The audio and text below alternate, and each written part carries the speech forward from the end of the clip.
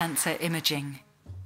Jabadurai Jayapaul, Leibniz Institute for Molecular Pharmacology, Berlin. Hello. So lung cancer is mainly caused due to exposure to many chemicals and other things, and among the several lung diseases, lung cancer is the major cause of death worldwide, and this is the organ where secondary tumors also develop due to metastasis. And the major risk factor is obviously smoking, and the second risk factor is exposure to chemical carcinogens. And the wall here is the detection technique. So in clinics they use spirometry, where the breathing of a patient is monitored for cancer biomarkers related with lung cancer. And then they're imaged with techniques like CT, where they use ionizing radiation like X-ray. Otherwise, they use radioactive isotopes by IV injection to detect the lung tumors using positron emission tomography.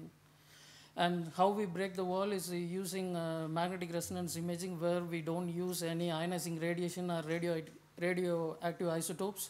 And on the right, you could see the hyperpolarized xenon image of normal lung.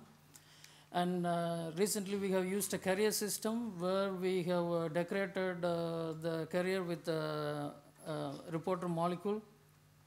And with this we have achieved a sensitivity of 10^7-fold signal enhancement compared to the normal proton MRI.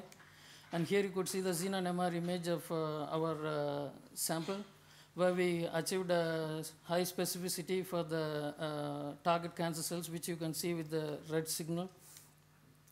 So we want to extend this approach to, by using a carrier system made of either nanoparticles or liposomes. We protect them with suitable molecules to make them biocompatible. Then we anchor to specific peptides or antibody, and then we target the CD22 receptor, which is highly expressed in cancer cells. By this we can check the binding of these peptides or antibody using our magnetic resonance imaging or fluorescence. Thereby we will end up in detecting the cancers at the very early stage. Thank you.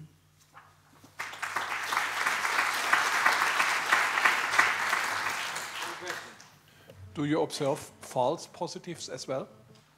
With regard to? No, some observations where no lung cancer is present, but you observe something? No, we haven't observed. Good, great, thanks.